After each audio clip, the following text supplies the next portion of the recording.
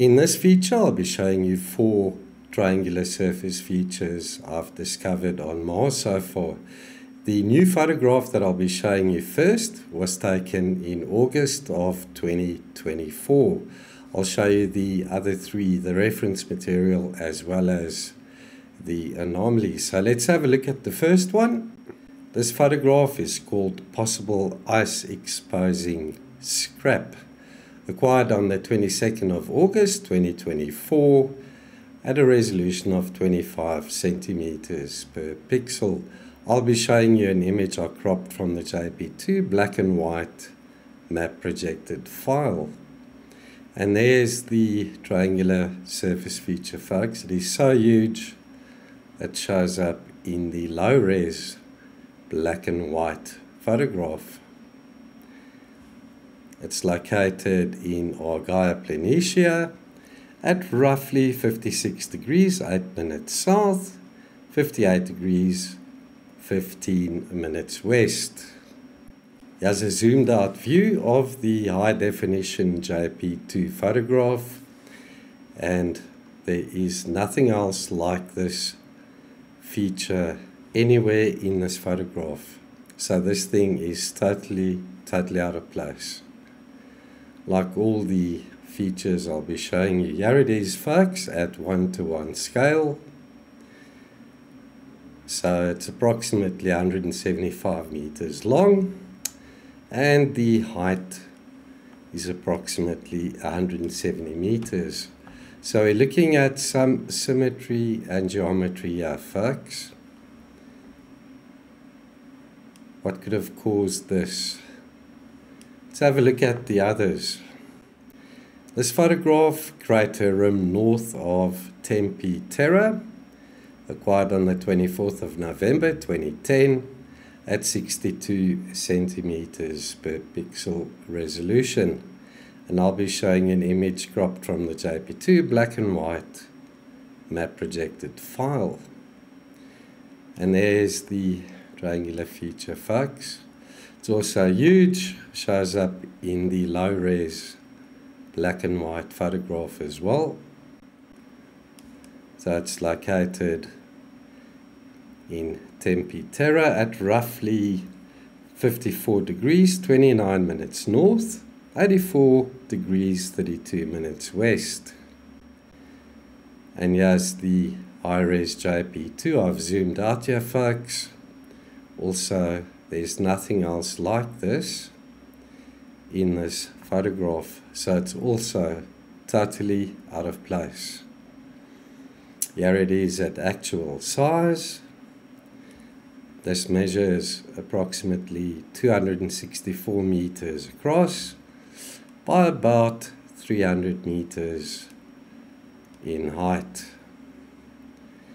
What could have caused these triangular surface features, folks? Side has also slightly eroded or caved in. Up next, colorful outcrops in Schiaparelli, acquired on the 4th of January 2008 at a resolution of 27 centimeters per pixel. I'll be showing an image I cropped from the JP2 black and white map projected file. And the anomaly we'll be looking at is located over there, folks. This is the low res black and white photograph. So the site is roughly located at 1 degree 4 minutes south, 14 degrees 18 minutes east. And there's the anomaly, folks. This is zoomed out.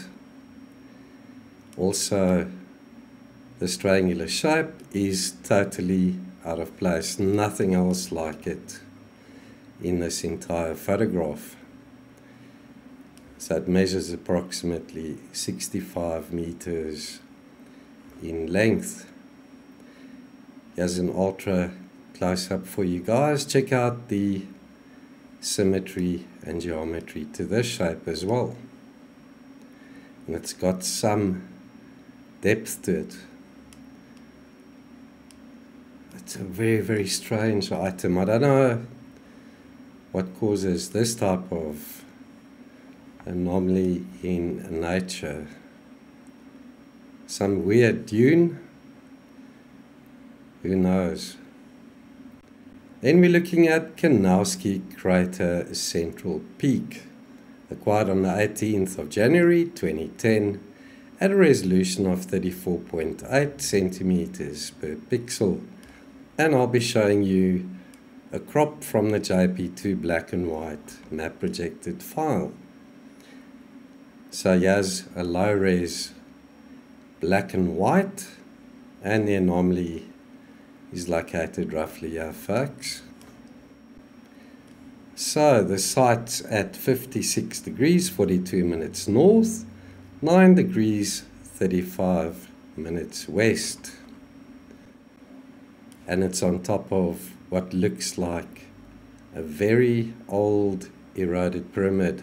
If you've checked my video about this that I released a while ago, you'll see this one side is covered in rows and rows of similar sized and shaped blocks or slabs measuring about 5 meters in length.